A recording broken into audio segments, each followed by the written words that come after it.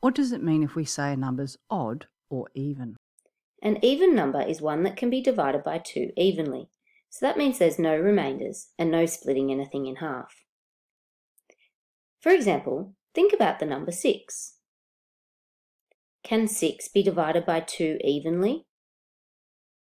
Yes, you can see that there are no remainders when we divide 6 into 2 equal groups. So 6 is even. Now think about the number 5. Can 5 be divided by 2 evenly? No. You can see that there is a remainder of 1 when we divide 5 into 2 equal groups. 5 is odd. Let's look at this on a number chart to see if we notice any patterns. So is 2 even? Yes, the number 2 is even. Is 3 even? No, the number 3 is odd. Is 4 even? Yes, the number 4 is even. We know 5 is odd and 6 is even. 7 is odd and 8 is even.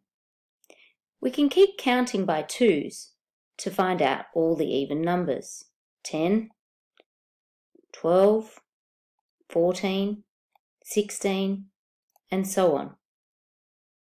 Now take a look at the ones digit. What do you notice about the ones digit for all the even numbers? Yes, that's right. All the even numbers end in 2, 4, 6, 8 or 0. Now what about the odd numbers? What do you notice about the ones digit of the odd numbers? They all end in 1, 3, 5, 7 or 9. So what about the number 1482?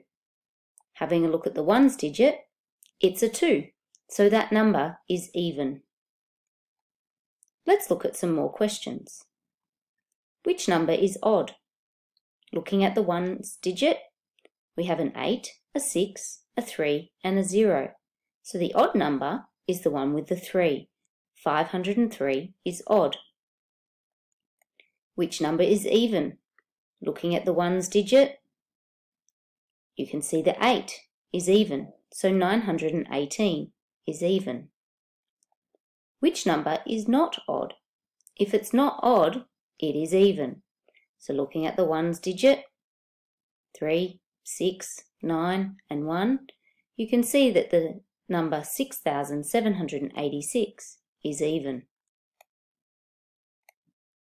However large the number is, you can always look at the ones digit to see if it is odd or even.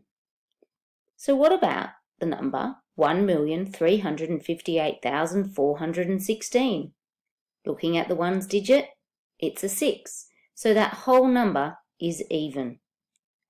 Remember, if it ends in 2, 4, 6, 8 or 0, it is even. If it ends in 1, 3, 5, 7 or 9, it is odd.